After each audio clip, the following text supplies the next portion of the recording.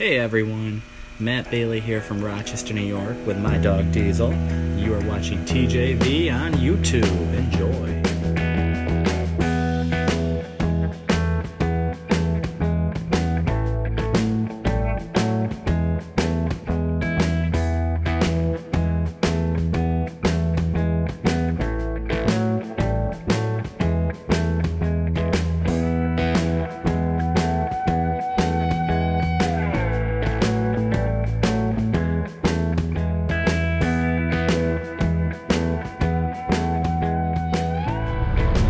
And our time at Quality Inn has come to an end.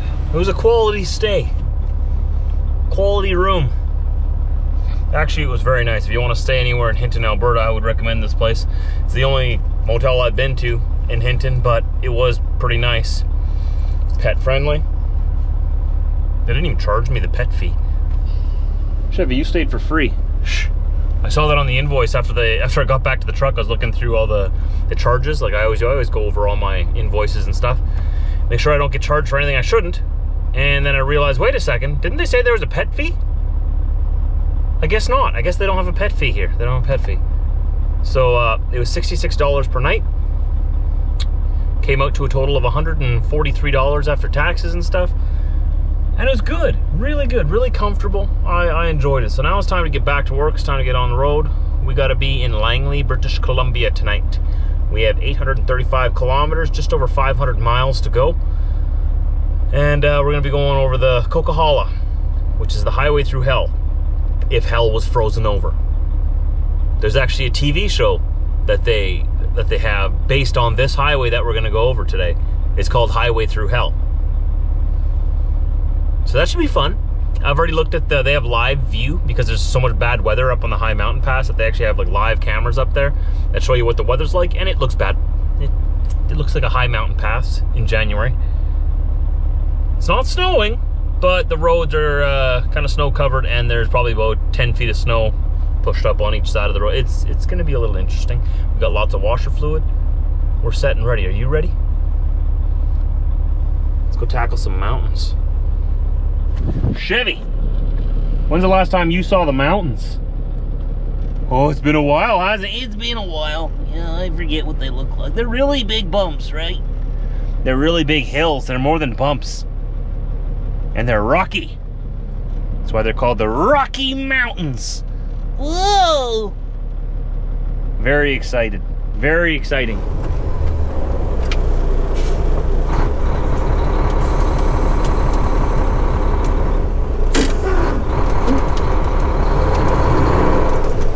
And off we go. A whole day's adventures ahead of us. In 200 meters, turn right on Trans-Canada Highway. Oh, you're back, are you? Then turn right in 20 meters. You know, it's nice having a whole day just quiet. Without Karen yelling at me. So I didn't live stream. Sorry guys, didn't mean to get your hopes up. Guess you knew that already.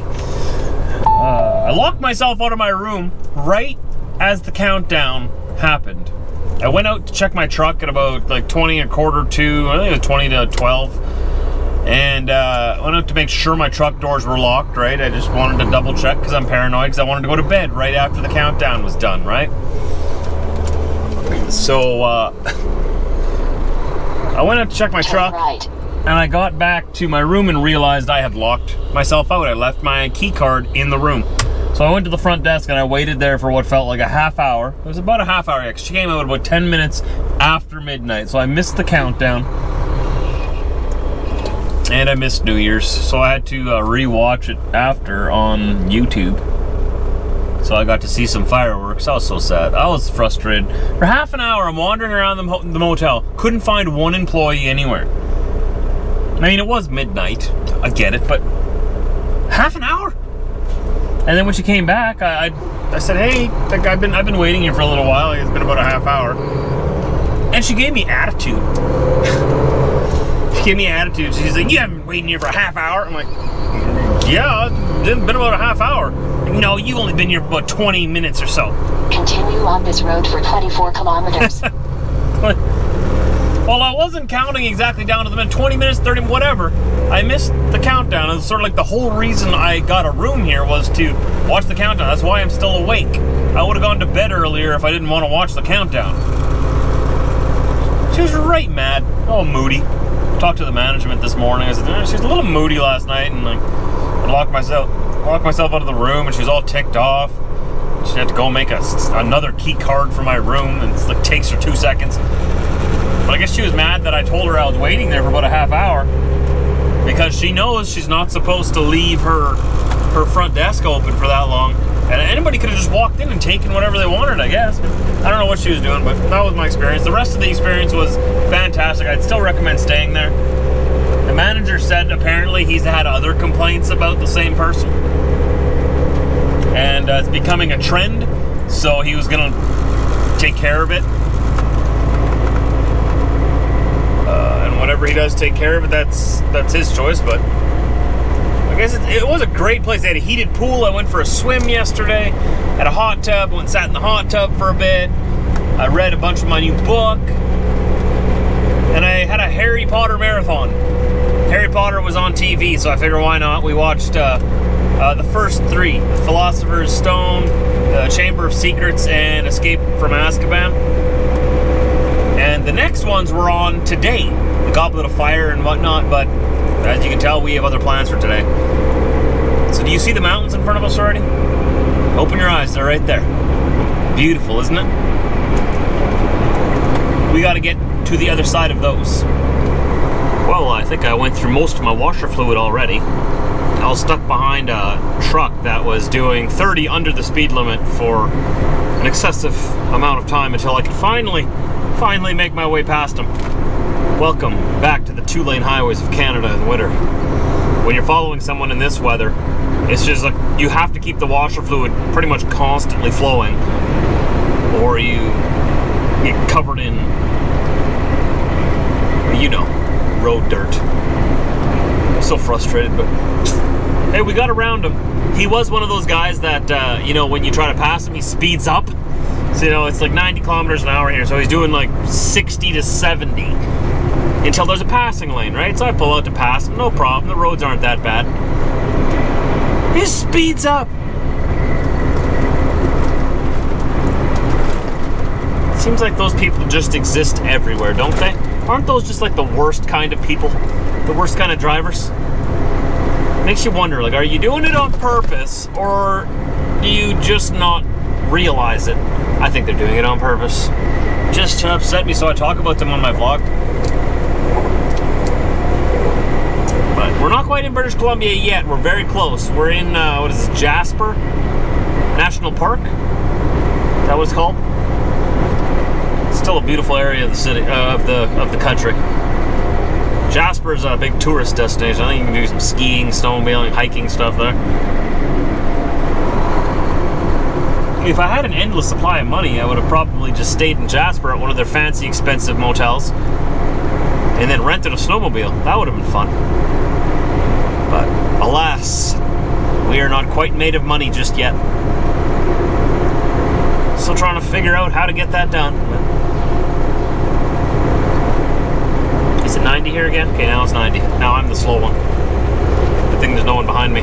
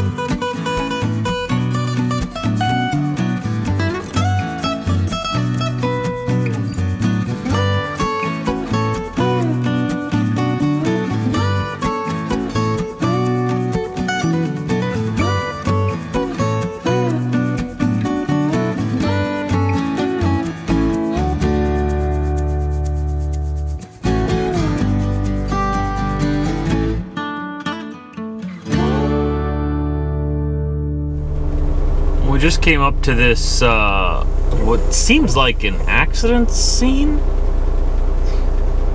I don't know what's going on here. They're letting us through here now. Let's go see what happened. We're in British Columbia now, and it's off on the left there, down by the tracks. It looks like a train must have derailed going around the corner here or something. And they're cleaning it up. I don't know if we'll be able to see from up here, but it looks like a mess down there. It's traffic control. Yeah, there's a lot of CN vehicles around here. This is a train derailment. Wow. Went around the corner here a little too fast, tipped over. Whoops-a-doodle. Someone got fired. Hope nobody got hurt. Train derailments can be pretty scary things. I mean, that's a lot of weight, a lot of momentum. Oh yeah, they're moving one off the track right there. Those...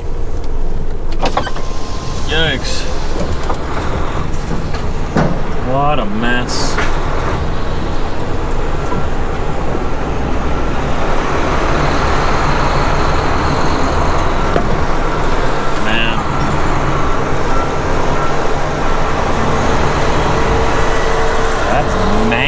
That thing didn't just derail, that thing exploded.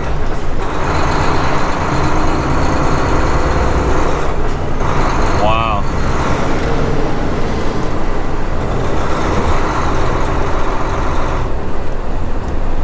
Oh, they're telling me to stop.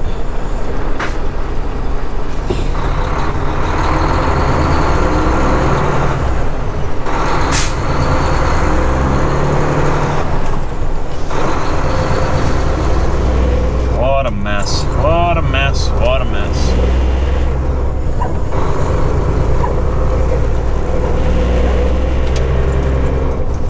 It seems every time we come through BC, there's something like that. It's very dangerous for everyone to be coming through here. It doesn't matter what kind of vehicle you're in. You gotta be careful in the mountains. You know, once again, like I was saying when we were in Northern Ontario, these 2-lane highways are so dangerous. Like, look at this cliff off to the left here. No guardrails, no nothing. You know, America would at least put up a guardrail. You know they would. This is the Trans-Canada. This is our version of an interstate. This is the Yellowhead Trans-Canada Highway coming down from Edmonton towards Kamloops and British Columbia. It's the same thing on the number 1 down south. That's our interstate. Trans-Canada, same thing. And it seems like they just don't take our safety into consideration at all. Sort of like up on the Alaskan Highway. That's up in northern BC. Huge cliffs off the side of the road. No guardrails, no nothing. Like, here's some guardrail around the corner. What is this? Cement. At least it's cement. Usually it's just like flimsy little steel. You know, and I like talking about this to sort of put pressure on people. You never know who's watching, right? You never know who's watching because, like I said before, Canada, we're a very wealthy country. We're in the top 7 wealthiest countries in the world. We have a GDP in the trillions. We're doing very well. Why can't we build proper highways for ourselves? Right? Meanwhile, we're building roads in Indonesia, we're building roads in Afghanistan, we built a highway in Jordan for some reason recently. And we're building highways in all these other countries. Like, what about our highways, right? Like, I understand the whole foreign aid thing, but come on. Come on. Anyway, I'll bring that up until somebody does something about it. You know, they don't even have to make a twin highway, because building a highway through this terrain is very expensive. Very ridiculously mind-blasting expensive. I understand. I've seen the numbers. But they could do, you know, like just widen the highway a little bit and put 2 lanes going each direction and put a big cement barrier down the middle. Problem solved. I don't know. If I was in charge, that's where I'd be trying to direct as much money as I could. But yeah, that's just me. What do you guys think? You guys who have to drive through Canada all the time and also get to drive in the US. You see the US, they have a much larger budget than us. Like they spend a lot of money on their roads, and then you come up here. What's your opinion of these two? You think we could? I think we could. So I don't know who's watching right now, but trying to hold your feet to the fire a little bit here and say, hey, we could do it. Oh, we just need the willpower. And maybe a couple of people in charge of our money that would rather spend it here than over there. But we're not even up to the peak yet. We're not even close to the peak of the mountain. We're not even on the summit. We're still in the valley here. And this is what it's like in the valley. So the Coquihalla is going to be fun. We're not there yet. I'll let you know when we're there. But hopefully we see no other accidents or anything along the way. It's dangerous.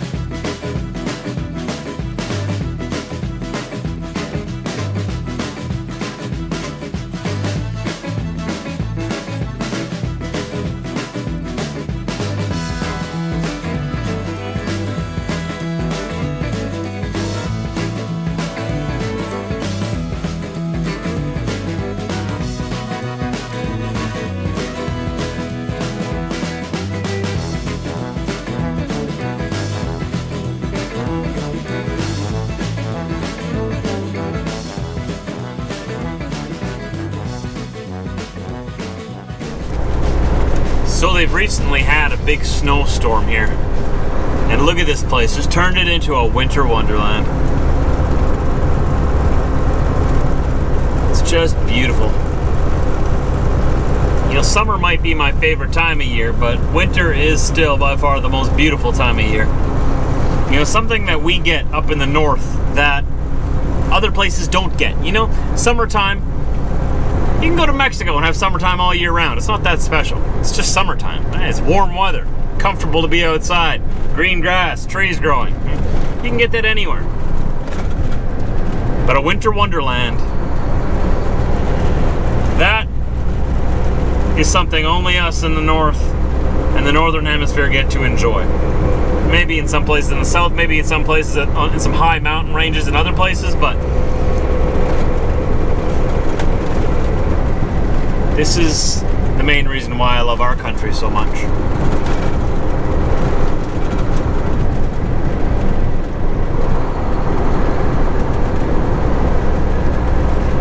I wonder what it would be like to grow up in a tropical climate, never see a snowflake in your life until you're in your 30s and you come as a tourist to visit Canada.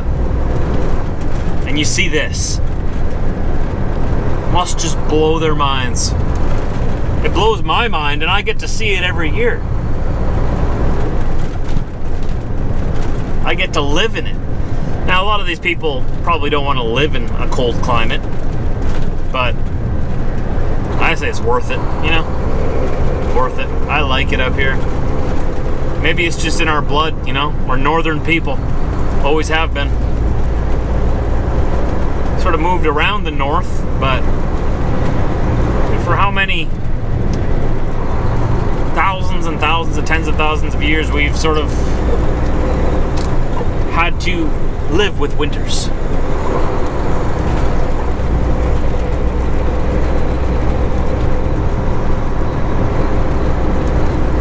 I mean, you can't tell me that this is not like a postcard picture perfect. And the 2-lane takes another victim. Got another guy in the ditch over here. Looks like he, like I was saying before, got a little too close to the ditch.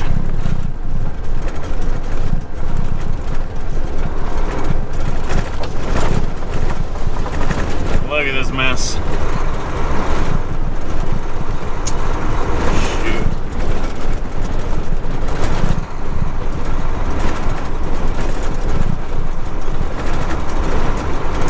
Didn't look like it was that bad. Could have been worse. This road is terrible. Terrible.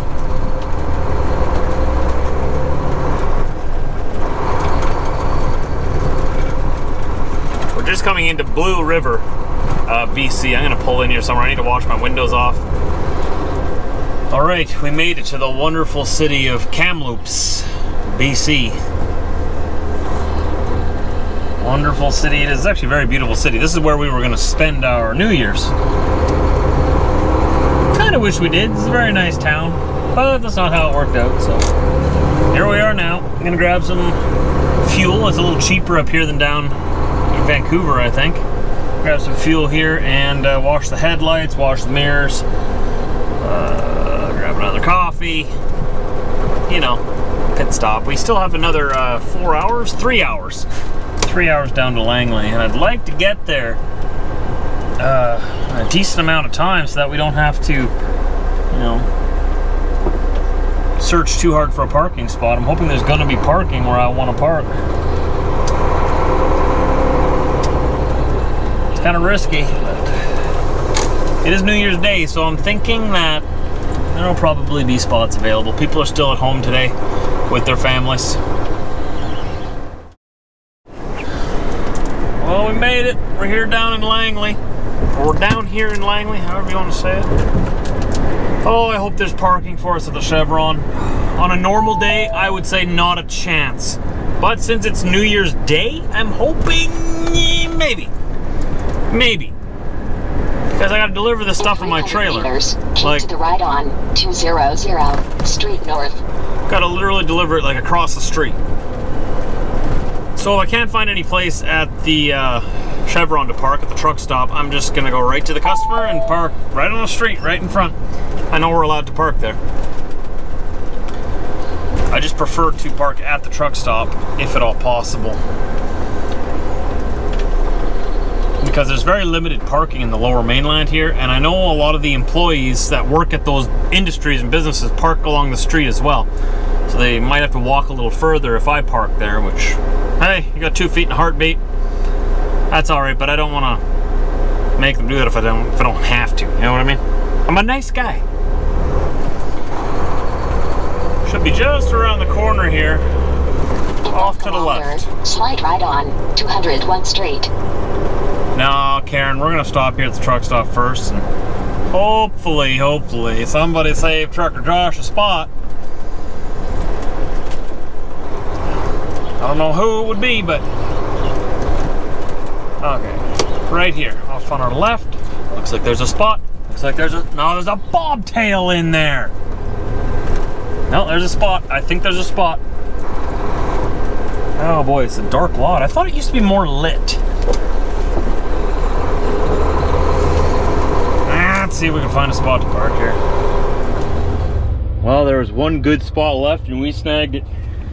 Bada bing, bada boom. Here we are. Okay, well, got a good spot. We're at the truck stop, so we're just going across the street tomorrow to unload the rest of this.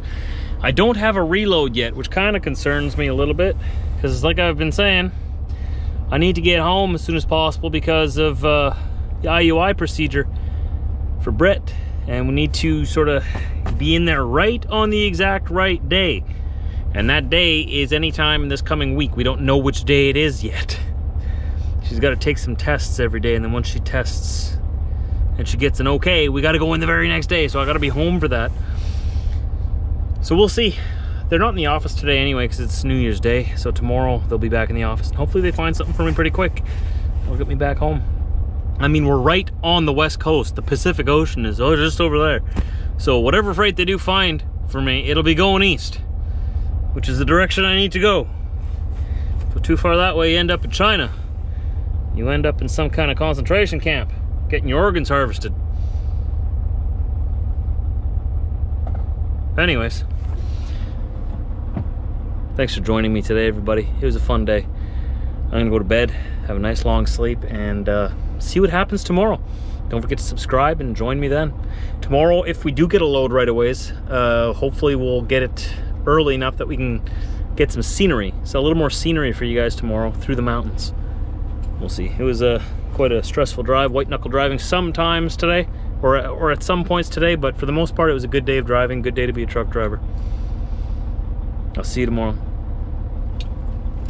Chev, you want to say bye? Hey, come here. Come here, you want to say bye? Oh, wait, what's this? Here's a Chevy. Chevy, what do you want to say to the good people? Hi, Mom. No, say something to the good people. These people, right here. Hey. These people, right here, right here. Oh, hey guys. I'm Chevy. And I'm a fluffy, handsome, good boy. Yes, you are. Let's go to bed, bud.